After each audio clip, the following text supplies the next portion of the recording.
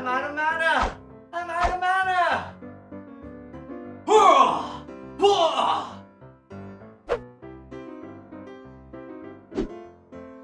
Hurrah! For I am eternal!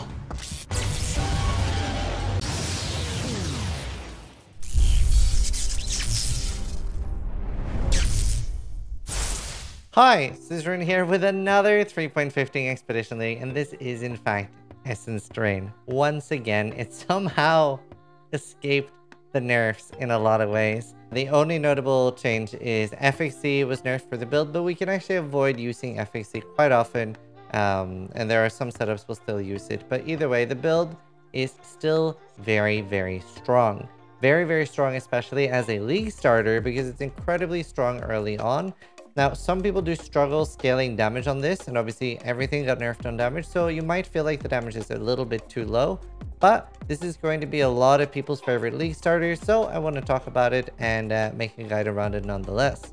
And we're showing off a little bit in the background here of how you actually play the build, because Essence Drain isn't the easiest to play.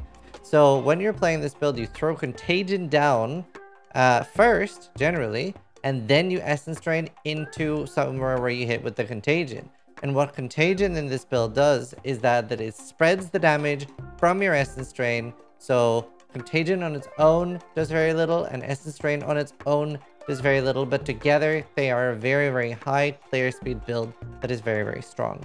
We're also using Blight to get Wither stacks, and Blight does a large amount of damage. This is a very, very strong boss build as well. However, if you're very new to the game, it might be pretty hard for you to do bosses on this because scaling the build can be a little bit difficult. But this is a build that you'll see a lot of racers and people speedrunning do, like Awakener 8. People have done it in the Gauntlet and stuff like that, and it's incredibly strong. So if you're new to one of my guides, make sure you check the description and stuff. But also, I'll walk you through it a little bit here. We do a step-by-step leveling process. So you can see that we're like taking normal lab here, and you get to know exactly where we are allocating the skill points at what point. You don't have to worry about where to go. And then we also have some like different trees for like a life build, for an energy shield build, about cluster jewels. And we're going to be updating and adding a little bit more before we fully publish this video. But I'm going to record it now so that we have a lot of content for you before the league starts.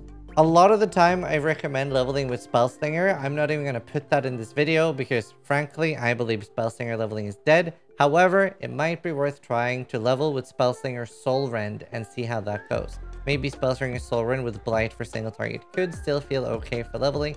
I don't know. I haven't played the new patch yet. However, here you can see different like leveling gems, etc. And here you can see that generally like A will be replaced by A. And like it gives you an inclination of like what is replacing what, so you don't end up with like 7 different skills.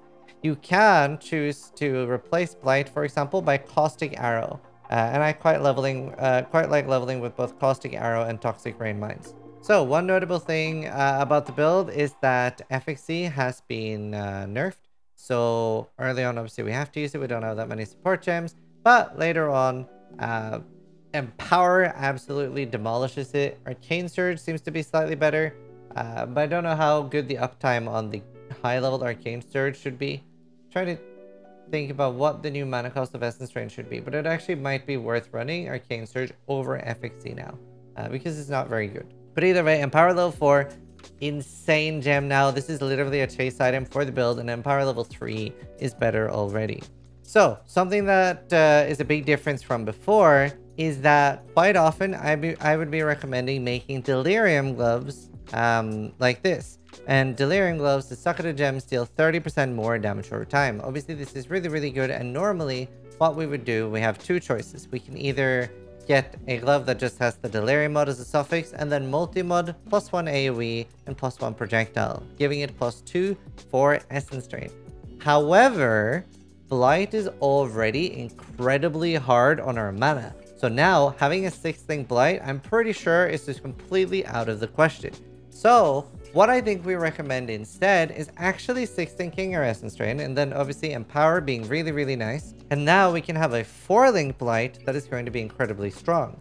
So, sadly, We are not going to be looking for a plus level of socketed projectile gems anymore. Before, you could have plus 2 projectile and plus 2 AoE, being plus 4 for Essence Drain. However, we are going to be looking for a plus 2 level of socketed AoE gems, which we can get fairly reasonably. Obviously not the cheapest crafting in the game, and this is a very end game thing, but it's very important to mention because this is part of how we scale the damage end game. And the way you would do this, you would use a Essence of Delirium on, say, Fingerless Silk Gloves. And now you would do Suffixes Cannot Be Changed, and then use a Veiled Chaos Orb. And then you would be hoping that you unveil plus 2 level of socketed AoE gems. You can, of course, also just craft plus 1 level, and that is going to be strong as well, but it is like 12% more damage per level. So this would be a really, really good way to do this, because now we have a 4-link Blight, and that mana we might be able to handle, and the mana on a 6-link Essence Drain should be fine. Now, we used to, and probably still have some notes remaining about Ailment Immunity. We're going to try to get rid of all of that, but Ailment Immunity is going to be incredibly hard to get on this build, so we are not going to include that. However, especially for Energy Shield builds, picking up a Dream Fragments and trying to fit that would be a really, really good choice for endgame, so that you're freeze immune. So let's take a look at a lot of the early game items. So basically, early on, getting a wand with like 20% damage over time for Chaos Damage over time multiplier would be really, really good. Or getting plus 1 level of all Chaos Spell Skill Gems. These are very, very easy to get by, you can do the gem recipe, which is 40% quality of Chaos specific gems and a wand. And I have a video explaining how to use this. But also using Aberrant Fossils, an item level 2 Driftwood ones early. Very, very easy. And again, check out the video for the gem recipe. Other than that, obviously, all you need early on is life and resist. Spell damage is good and stuff like that. But yeah, that is all you need. Again, never get too tied down to what item I'm showing the resist on. The only important thing is to get resist capped. It doesn't necessarily mean you have to have it on a ring. Azeri Step, huge, obviously getting as much dodge as possible, and later on we'll also be going block. However, Rumi's got nerfed. I would probably still use it early on just to get a little more, and later on you can get fully blocked out.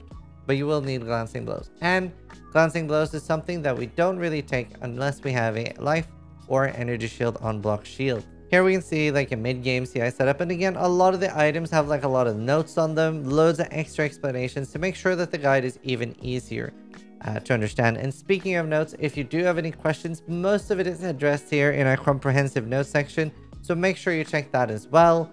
One of the most important things, for example, is to use a Jade Flask on a Trickster. It is a pinnacle part of the build, and that is because of Ghost Dance, which gives you Energy Shield based on your evasion when you're hit. So we want a large amount of evasion. Restless Ward and Sintrek are really, really good pickups early for this build. They give you a large amount of Energy Shield early, and you don't have to roll all your own items then. So definitely keep a lookout on those. And generally, the build has fairly easy to understand items. One item that can be a little bit more complicated are like this jewel with the Thread of Hope. Thread of Hope lets you take Face Acrobatics. So you would take Face Acrobatics and a Hunter's Gambit, and obviously it's good that you don't have to take Acrobatics, because this build would lose a lot of Energy Shield and block, which you don't want. But Face Acro, very, very strong for the build. So let's go through the checklist, and for skill gems, this build should be fairly easy to fit everything. It's not like a super, super tight build. Next up, with the mana requirements, however, obviously this is changing a lot, and it's very hard for me to answer on every build because this isn't something we've played with the new changes. So how will the mana be? We don't fully know. That's why I mentioned the stuff about mitigating the mana cost by 4-linking Blight instead of 6-linking it. And the mana on Essence Drain shouldn't feel too bad, because obviously we are getting a large amount of mana back from Patient Reaper. Patient Reaper is incredibly strong, especially with like Cinder Swallow nerf. Trickster is really, really cool now. And early on, taking Soul Siphon might be an idea if you feel like mana is very rough. Soul Siphon is at the Trickster start. Bandage for the build is skill point. However, do remember, taking a Lyra early on is never really a mistake. Getting resist capped early and getting the mana regen can always be good, and you can respec later for 20 regrets and an Onyx Amulet. And the Pantheon for this build is Solaris and Relic Cash. What quality of life and defense is available? Well, Trickster is a powerhouse of defense, incredibly strong. Ghost Dance and Escape Artist gives us such a large amount of defense, and that is why we use the Sadist Carb on the chest because of Escape Artist, because the evasion on the chest will give us flat energy shield. So a really well rolled Sadist Carb ends up being over a 700 ES Val Regalia. So it's just really strong. From Ghost Dance, when we have a large amount of evasion, this will make us feel borderline immortal because we just get such a large amount of energy shield back. And then when we finally get energy shield on block at the late game, we are incredibly tanky. Once you have energy shield on block and glancing blows, being able to fit crab barrier, might need to like play around with enlightens and stuff like that, maybe even pick up some restoration effect because of the new mana changes, but crab barrier is incredibly strong because while you're taking damage through glancing blows, you don't lose your crab barrier. So this is an incredibly strong build. Again, I do want to say that it is going to be a little bit weird since we are losing damage, and some people already struggle on scaling the build in the end game. But very fast, very solid Leaguestarter to make currency for other builds. And we've seen some insane things with this build in the past. And yeah, not as nerfed as other builds. So a very good choice as a starter. I hope you guys enjoyed yet another Essence Drain build. Thank you guys so much for watching. Subscribe if you like the videos and they help you out. But more importantly, try to die less than I do.